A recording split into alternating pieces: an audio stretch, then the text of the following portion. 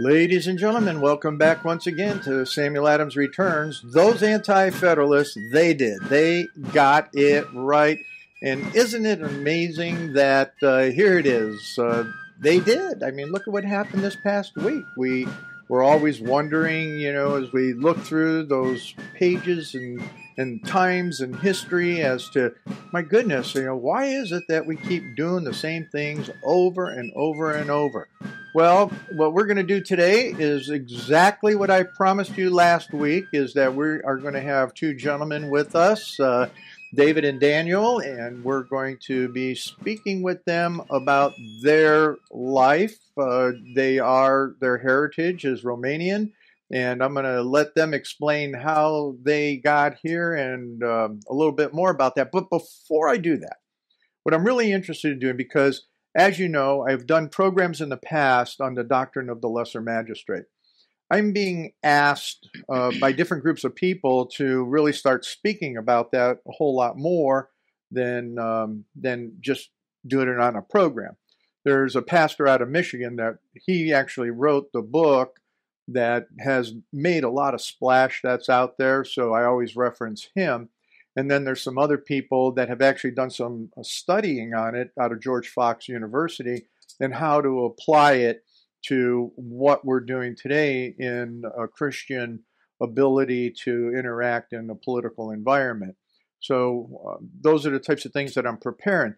But in doing that, and in doing some other research and some legal work that I've been looking at relative to why is it taking us so long on this whole abortion insanity, I was captivated by something out of Psalms. And these folks brought to my attention Psalm 94, and there's something here that I just wanted to share with everybody because I think it's critical that we take and look at our real Christian heritage in that regard. So Psalm 94, starting at verse 15, it goes like this: "But judgment shall return unto righteousness, and all the upright in heart shall follow it. Who will rise up for me against the evildoers? Or who will stand up for me against the workers of iniquity? Unless the Lord had been my help, my soul had almost dwelt in silence. When I said, my foot slippeth, thy mercy, O Lord, held me up. In the multitude of my thoughts within me, thy comforts delight my soul. Shall the throne of iniquity have fellowship with thee, which frameth mischief by a law? They gathered themselves together against the soul of the righteous and condemned the innocent blood. But the Lord is my defense, and my God is the rock of my refuge, and he shall bring upon them their own iniquity, and shall cut them off in their own wickedness. Yea, the Lord our God shall cut them off." It's pretty powerful, especially when we think about all the different things that are going on. So, folks, with that, I want to make an introduction of David and Daniel, and you guys give us your last name, and we'll start from there. So, David. Thank you, Tom, for having us on the show. And my name is David Serban. And I'm Daniel Serban. Yeah, and we wanted to talk to Tom about some of our experiences growing up in a former communist country of Romania. We came here, I was 10, and I was 7 when I came. 7, yeah. So, just from our memories and from what my parents have told us along the years of their experience too.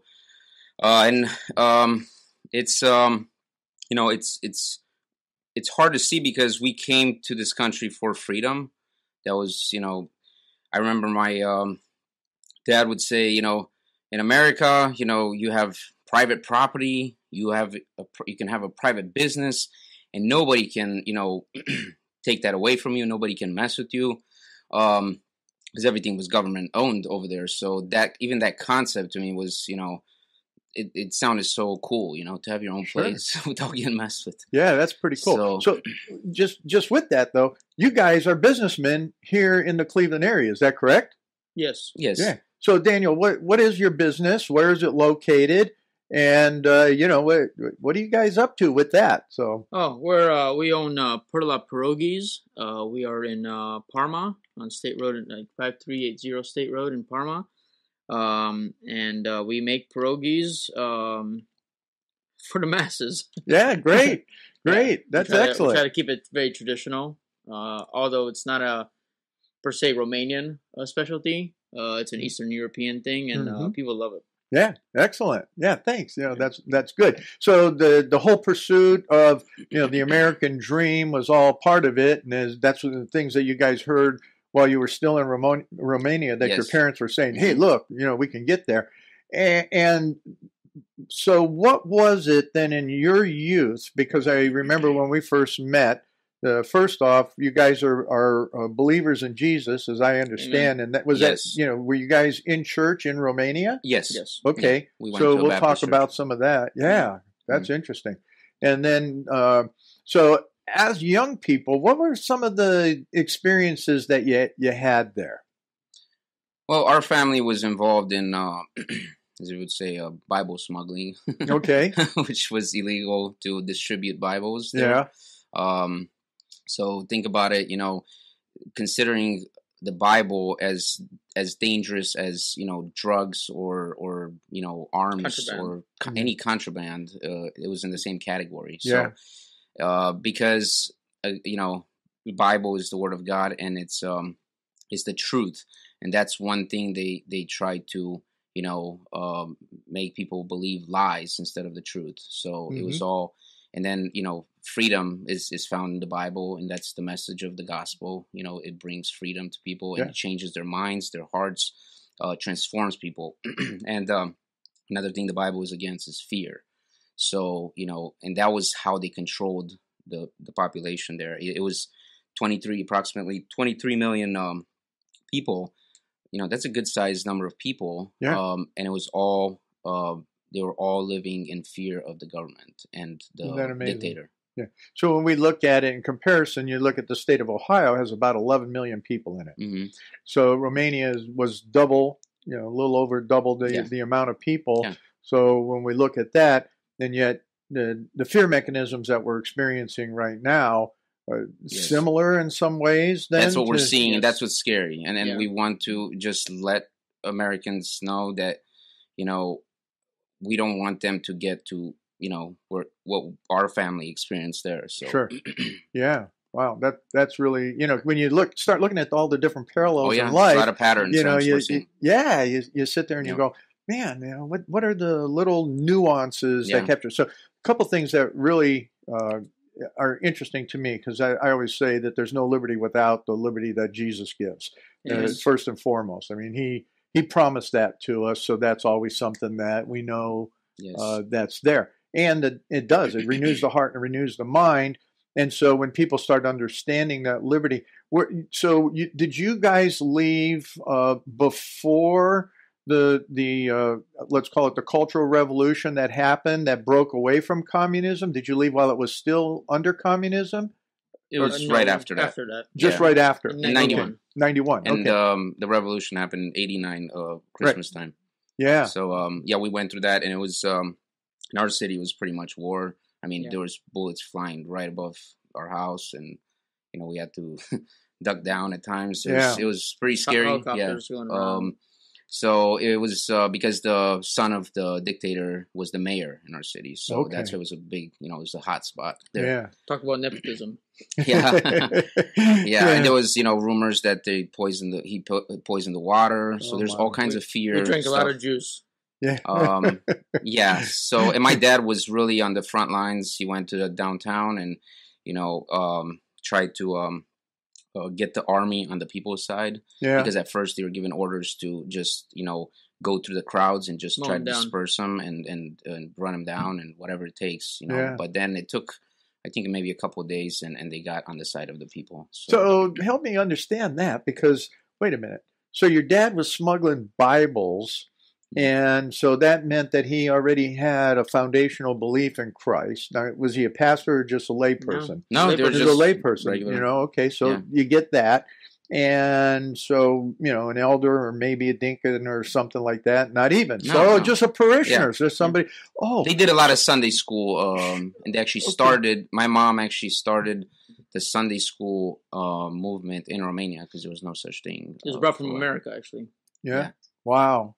Isn't that something? She would go city to city and explain how to do Sunday school in the churches. Yeah.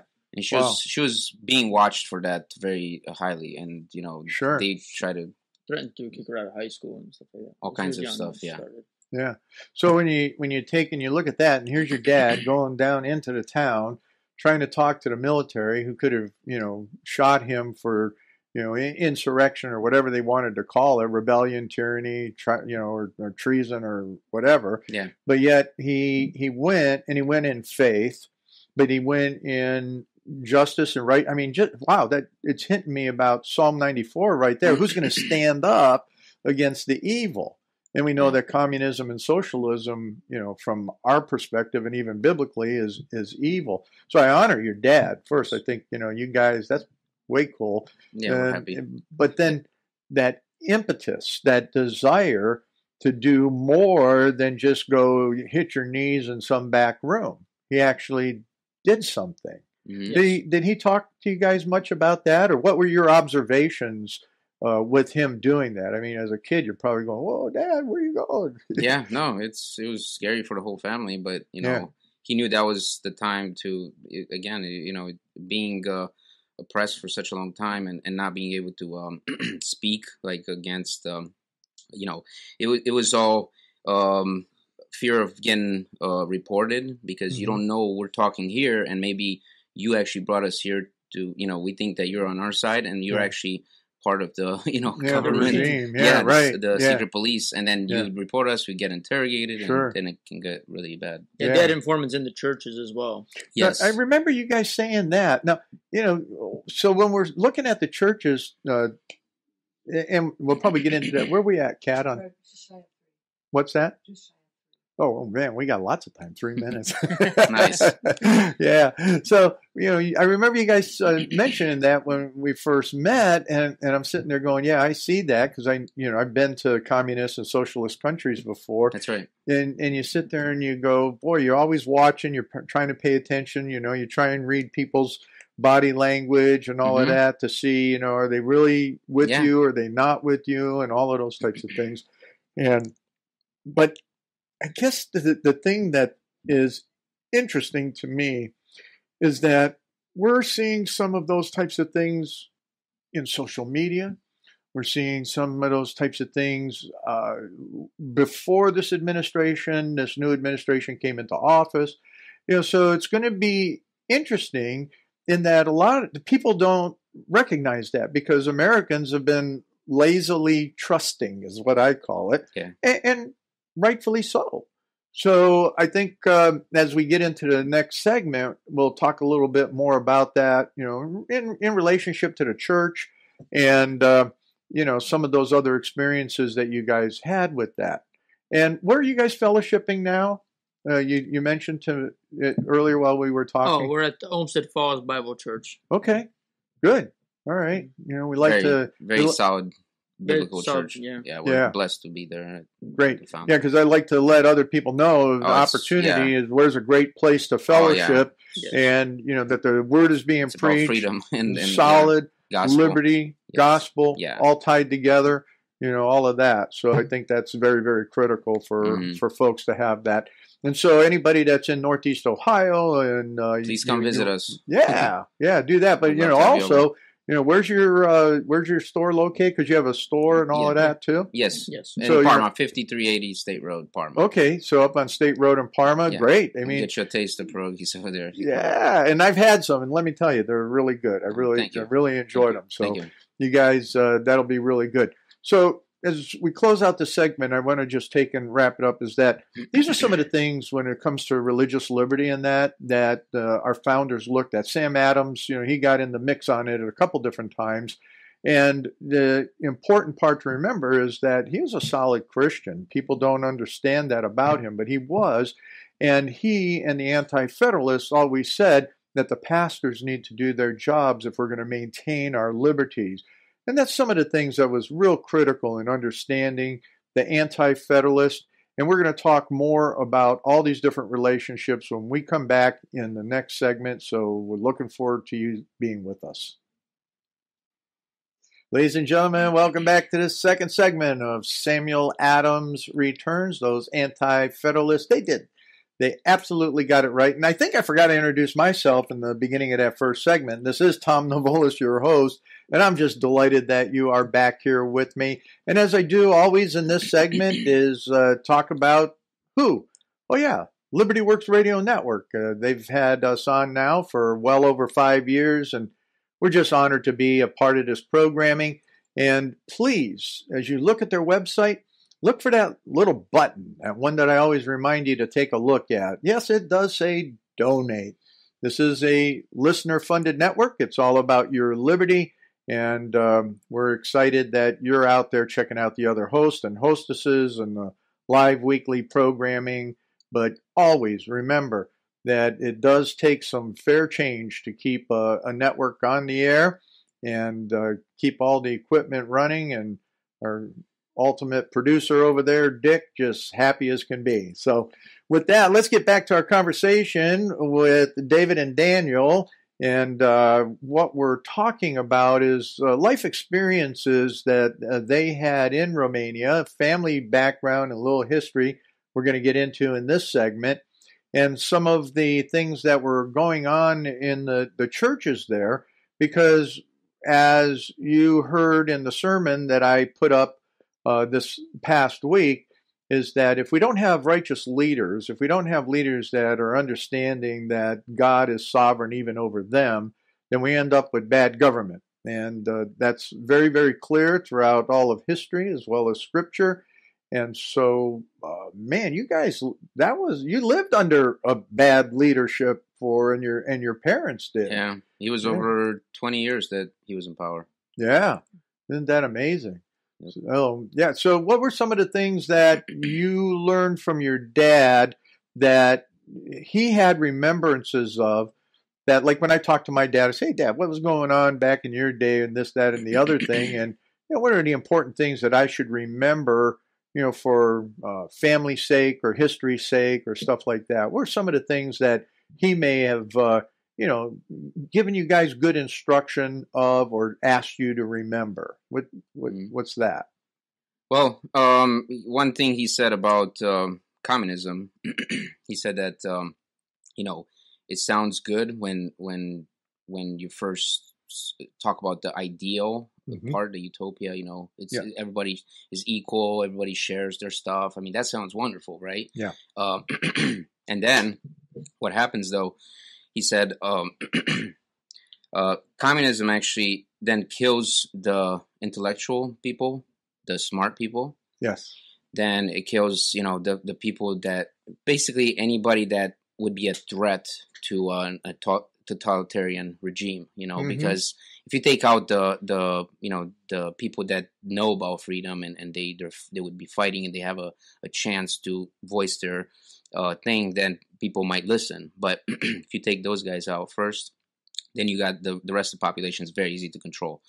So, and one thing that communism ends up doing is actually destroying its own people. Yeah. It's not like an empire that wants to be nationalistic and get their people to be very strong, and then they try to conquer other stuff. It's basically just living off the people, the elite, just sucking everything out of the people slowly, Right. And they do it where it's there's steps, so like and even there in the worst time, he would still give the people crumbs of we'll get you an hour of American cartoons on Sunday or something like that, Sure. just to get them. Oh yeah, we have some things like so as long as you don't totally break the people all the way, they'll kind of go along with it.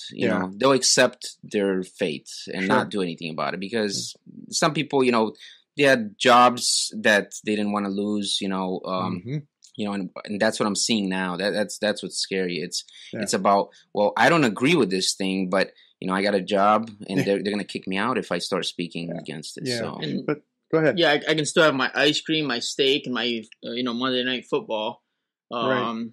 and that's fine. Like people are just comfortable. They're giving them just a little bit to keep distracted and keep on going. Yeah. Mm-hmm. Yeah, it was interesting is that I talked to an old Navy buddy of mine, and he ended up being pretty high up in the civil service side in the Pentagon and just overall when he went into civil service. Now that he's retired, he's taken in. He gets to do a lot of different things. But he does these classes for the county that he lives in. And the county came to him, says, you interact with kids, you need to take the vaccine. He goes, well, he's in mid-70s and all of that. And he's going, all right, I work with kids. It's a flu shot and all of that. So, and when he and I were talking, I said, wait a minute. I says, come on, you and I, what are the types of things that we talk about?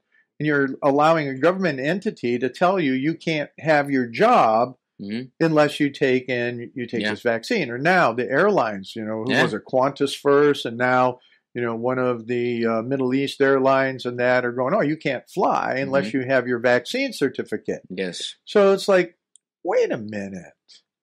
Something's wrong here. Yeah. So it becomes incremental. Yeah. And those are some of the things that, you guys, are talking about. Yeah.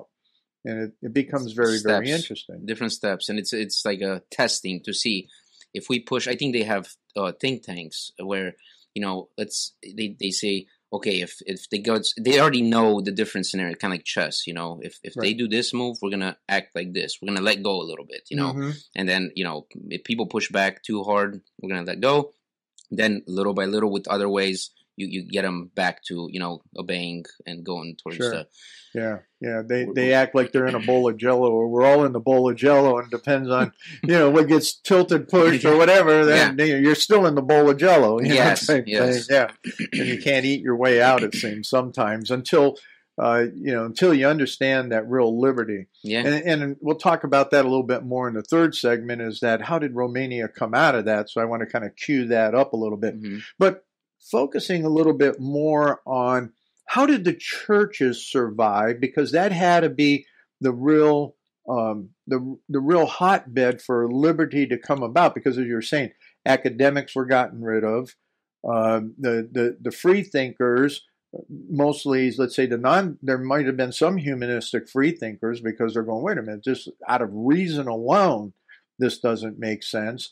But it would seem to me that, within the context of that liberty that we talked about in the first segment, being that liberty that's taught in the scriptures, how did that work within the churches that allowed then the people within the churches to go, wait a minute, we need to be more active? Because your dad didn't run down that street to help out unless he had a core belief that was ultimately the right thing to do instead of just going kneeling in the back room. Yes. So it gave that impetus to action. So how did that work within the churches as you guys saw it, or as your dad relayed that to you, being 10 and 7 when you came over. So you're a little, you're so younger, a couple of years younger as all of that was going on. But what's your remembrance, and what was it that your parents wanted you to remember about that? Well, I think that the church is in the Bible. It says nothing can defeat the church, right? Amen. Yeah. Not even the gates of hell. So the church will thrive. That's what I want an encouragement to our listeners here. The church will thrive through the hardest times, and it actually becomes stronger. So, and there's a sifting, of people that were weak or non-Christians that attended church. They're not going to be with that, because if it gets persecution, you don't want to. Why stand up if that's not you don't believe in it? Yeah. So that's what it was. It was in Romania. There was a very small percentage of evangelicals. Most of Romania, and it's interesting to say that in Romania, even more recent, I think they said that it's the country, if I'm not mistaken, the country that is the most Christian if you ask somebody on the street, "Are you a Christian?" They'll say yes. The biggest percentage of any country. Yeah. So everybody says they're Orthodox Christians, right? But we were persecuted because we were evangelicals. The Orthodox Church became corrupted with the government, so it was hand in hand working with the priests. A lot of them were part of the secret police, and even, the confessions and things like that. They would probably use that against the people and things like that. So, being, a Baptist in Romania was not easy. They would call us in a mocking way, they would call us the repenters. So which is here, it's a good thing. If somebody says you're a repenter, I'm very happy to hear every that. Day. Yeah, I repent. I repent every day. Yeah. So, multiple times a day. But over there, it was a mocking thing. And they would do, they would say, disinformation about who we are. Basically, we would be told that we were part of a sect or a cult that does all kinds of weird stuff, and stay away from those guys. They are, and this is coming from the government, disinformation. So to the people. So my mom, was asked at one point when she was 15 in school, "Are you a repenter? Like, are you one of those?" And her answer, whether admitting or saying no, yes or no, depended so much on her future, because if you were, then you would not be able to get a good job. You would, they would try to place you in marginalize you. Yeah, just marginalize you and make you suffer. So she said, "Yes, I am."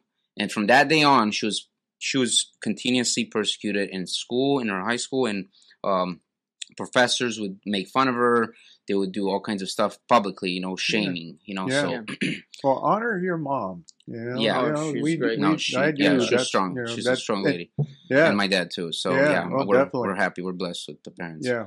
And that's interesting, because when we look at what has happened, and I've studied the church in America, quite extensively, and when we look at, what's going on in the Reform movement, Reformed Baptist, Reformed Presbyterian, and then even some I call them Reformed evangelicals, even though they don't want to admit to the Reform part. But you can tell by their preaching. It's like a good friend of ours that we were at in Lima. It's funny that they're part of oh boy, what's Mike? Where the Calvary Chapel. But I'll tell you what, he's probably the most Reformed Calvary Chapel preacher I've ever met. But there's a lot of them. That's really amazing. I've had the privilege of speaking at a conference that he puts on, and these guys are, pretty much right in the same, discussion. I mean, they'd fit in this discussion fabulously. But what we're seeing is that then with the larger churches, with the other evangelical churches, they've kind of gone down the slippery slope. They're not tattletaling on everybody, except when we start looking at the issue of the Chi-Com flu. You're wearing a mask, telling people, oh, you got to, wear your mask to church. And it's like, come on, wait a minute. Where's that liberty in Christ when it comes to all of that? It's sad to see. Yeah. Very sad. Yeah. So that we'll take, and we'll just follow up with that as we, get into the next segment. But, I'm just trying to look at, give me about 30 seconds of where you see the non-Reformed evangelical church, or the mainstream churches in America at the moment.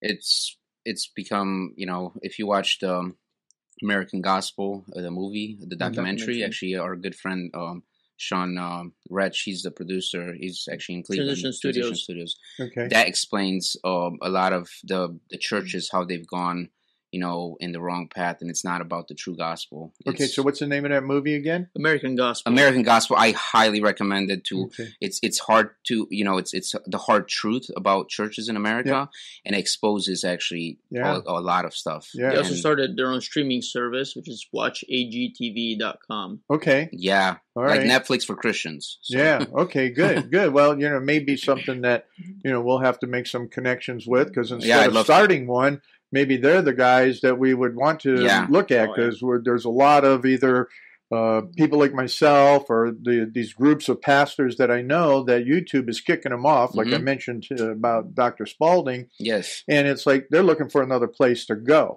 And, they're trying to understand what's going to make sense around that. So after the program, maybe we'll spend a few moments to kind of ferret that out. Yeah. But it comes down to the reality that Sam Adams understood what was going to happen. The Anti-Federalists predicted virtually where we would be if we did not have that moral and virtuous people.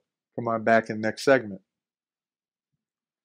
Ladies and gentlemen, welcome back to this third segment of Samuel Adams Returns. Those Anti-Federalists got it right. This is Tom Navolis, your host, and I want to welcome back my Screaming Eagle friends down there in Lima, Ohio.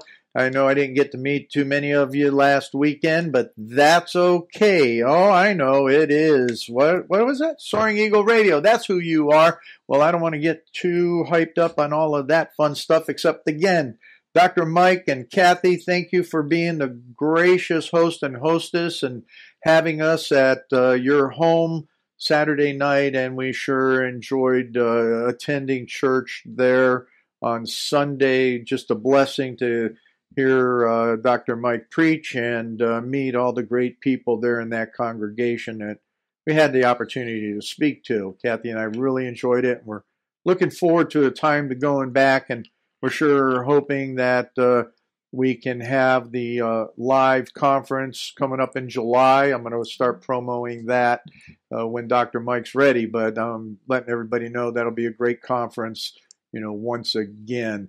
And with David and Daniel, we were kind of left off, and during the break, actually, we had almost a whole nother segment of the program. If we recorded that, it would have been really good too. But what we were talking about, and I think is really critical, and what I mentioned in the last segment, is that we're going to take and talk a little bit more about that church in Romania, how that we see there that, and if I'm correct, it was more of the Eastern Orthodox that was in Romania, so different than the Roman Catholic, although there were Roman Catholics. It's pretty much the same, except they don't follow the Pope. That's right. Almost. But they follow, I forget what they call they have their own head bishop there, but it was the, so Eastern Orthodox, and Eastern Orthodox is peculiar in its own way in all of that. And yet, you had, spies there within that were tied to the government. And then what we were talking about is that in the mainstream evangelicals, you're just wondering what is going on and why are they accepting, like the Gospel Coalition is just, and when we look at the Southern Baptist Convention and we look at a lot of the others, they're just wrapping their arms around all of this insanity. All of a sudden I'm having a brain slip, and Dan, you could probably help me out. And what is it? Oh gosh. See, you're helping me a lot. Thanks a lot. Putting the pressure on it. He's laughing at me. Sorry. No, I'm having the same problem. But what it is where it's that whole cultural expression. We have to take and repent. Social justice. All the social justice stuff and everything like that. And, the cancel culture. I mean, it's really amazing that we have the mainstream churches that are doing that. And the only thing that always surprises me is that in the whole abortion movement, it seems like the Catholic Church does a whole lot more than the evangelicals do. And that is totally surprising to me with all that. But from that experience, you guys said that at one point there were spies within the church there in Romania. Mm-hmm. My goodness, what do you see here as we were kind of talking on that break? What the heck is going on with the churches in America? And again, mention the movie, if you will, that we talked about. Yeah. And then we were also talking about a pastor that's doing an 8-part series. Yes. So our friend Austin Hetzler, he's a pastor at Christ the Rock Church. Yeah. And where are they? In Illyria. If you go to ChristTheRockChurch.com, I believe so. You can find the series. But he's really tackling what's going on right now biblically, not just his opinion or righteous anger, that we all feel at times. Sure. He wanted to actually do a series biblically addressing every issue. I mean, we're talking mask, anything, not just that, but communism. One thing, for example, he explains is how the devil takes something moral and he puts a twist on it, because the devil, that's what he does. It's a lot of truth with just some lies in there. So he takes the moral thing, like now with the mask thing, is like, you should care about others, not yourself. Don't be selfish. You're wearing that mask not to protect yourself. You're wearing it to protect others. Mm-hmm. And that messed up people in their heads. And now they're shaming people that are not they don't want to wear it. They're saying, well, you don't care about others. You're not respecting us. All this stuff. It's all shame bullying. And bullying and fear-based stuff. Mm-hmm. And who, like, is we got to ask ourselves now, America and Christians especially, where does fear come from? Mm-hmm. Is it from God? Yeah. No. It's and lies, confusion, misinformation. Is this from God? All the stuff you're seeing happening right now? Right. No. The Bible clearly goes against all this. So we have to wake up and say, whatever's happening, this is not right. It's not from God. And the gathering of the people, that should never be forsaken, no matter what happens. Yeah. You need to gather, and that's how you fellowship with each other. A lot of Christians have been staying almost a year now at home, watching stuff on the screen. That's not the real church. No. And it's gone too long. Pastors need to address this. They need to wake up and say, something is definitely wrong. Let's talk about this. We're not just going to make it nice for everybody. And, the truth sometimes hurts. Correct stuff. Yeah, sometimes hurts, but you need to say it. And that's let's tie that back a little bit from your life and experiences in Romania. Mm-hmm. And I'd like to, just tie some of that together, is that, so when we look at your ability to worship and what the activities of the church were there during that communist regimes, they were kind of limited like that too. Were they? Did you have small gatherings, or there were times where there may, the government would say, "Oh no, you can't gather"? I mean, give me a little ideas on that. They would let them gather. Mm-hmm. So like I said before, they would let you have some freedom, so you don't say it's totally. And he would also want to let the West know, Romania is very, for the people, where it's all freedom, and he didn't want to have a bad reputation outside. So certain things he would allow. But like I said, a lot of pastors, missionaries went to jail. So I mean, they were persecuted, they were beaten, tortured. I mean, if you Richard Vrumbrand, the Romanian guy, that he was tortured for Christ. He has a thing, and he has the voice martyrs thing. But there was a lot of people that went through really, really tough times. And we got our house at one point raided by the police. It was our phones. I know they were listening on, and the stuff. So my father opened up the walls and saw that there was bugs in the walls as well. Yeah. And they weren't cockroaches. No, it was we wish. Worst kind of bugs, They're a different type of cockroach.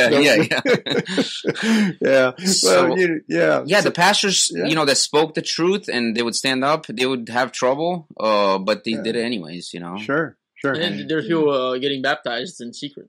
Yeah. How about that? Yeah. So, it's going to be real interesting to see what happens, because we're seeing, we knew that there was going to be a lot of onslaught, because a lot of the people that are being installed into this new administration hate Christianity. They're definitely off into the I call the Sodom and Gomorrah side of things, and not just because of their sexual behaviors, but because of their whole mindset. That's a mindset as much as it is anything else. And when we think about that and all of the things that, thankfully, what we hope for and we pray for is that federalism will operate, and that the states, and as we look at how do we maintain our state, that we can fight back on that individual state basis. And that's going to be a real critical component, as to, like, Texas is already lining up, they're ready to throw lawsuits down. Mm-hmm. Hopefully we can push on our state to do the same and rebut some of the insanities that may come out of the federal government. So we have a little bit different scenario here in the United States from just being one country in the way that it was in Romania, that here, if we really look at how the structure is, we hopefully as a people, say the people of Ohio, can stand up and say, whoa, time out.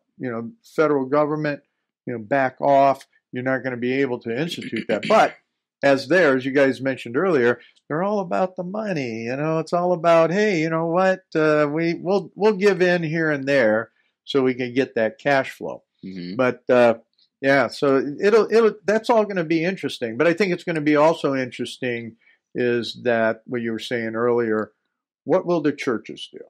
And we know that from that true liberty perspective, those as your friend that is preaching that word, it'd be interesting to see how his congregation is really responding to that and what they're going to take and how they're going to apply that, more daily in their lives and say, wait a minute, how's that for my job? Because I've heard Christians at a Bible study that actually was a church, Sunday school type of scenario.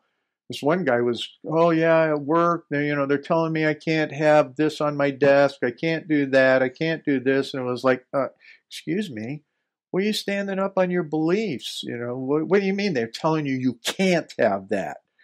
Well, I need my job. Oh, really? So it gets to that point that you guys are setting the example. Your dad said, your mom, to be able to understand those pieces that are you going to stand up for Christ knowing that what's more important? Yeah. And it's like the things that I was very frustrated with. I just resigned from our mental health board here in the county because to what you guys are saying, these other people are so confused. I call them the psychobabblers, and I'm not bashful about doing that, is that they're amoral. So their morality is within the context of their humanism, and what that does is it foists then, allows for the immorality to take and move through all of society as they pretend that they can help people. Mm-hmm. And we know that the gospel is the only thing, except for those that have medical issues, I would say that they need some additional help, from that side of things. But those that are emotionally distraught, we read at the beginning some Psalm of David, and that was a personal cry as much as it was, God crying, who's going to stand up against evil? So I think that's what your family, lived through and did in Romania. Mm-hmm. And what do you think? Let's just talk Northeast Ohio, because that's where we are. Then hopefully the rest of Ohio, because I know Dr. Mike down there in Lima, they're standing up. Nice. But what do you think is going to happen in Northeast Ohio when we look at that in these last couple of minutes? How is the churches going to respond from your experience, from Akron to Lake Erie? Well, I think, they got to stand up. They can't just give in and just close down and, they need to be informed and band together and keep open, because that's the only way we can continue. It's we're seeing some churches standing up and some of them that are usually bigger just folding, and it's sad to see. So go ahead. I think it's a lack of knowledge and education on understanding what's happening. What's behind all this, so they're just going along with thinking that the experts know, they've been told, this is science, this is experts. If you don't believe in this, you're not believing in science. Again, they're using instead of God is, he's the one that made science and he's all about science. I mean, science means with knowledge. But again, they hijack different, they split it where it's very hard to see that. But we just need to let people know and talk to them. The pastors, I'm trying to call pastors and letting them know, hey guys, some bad stuff could be coming and you need to address this thing to the people.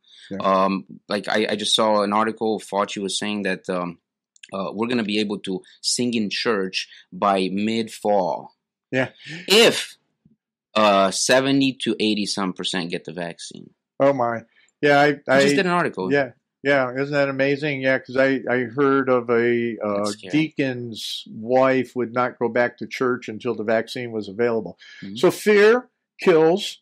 We know that, but Jesus is liberty. It paralyzes, and we know that we have to stand up and do the right things. I think, just finishing up with that concept out of Psalm 94 is that we have to know that God is ultimately going to be supreme. He is supreme. He's going to reign, and that we need to move with him. So everybody, come on back next week when Sam Adams returns and those anti-federalists get it right.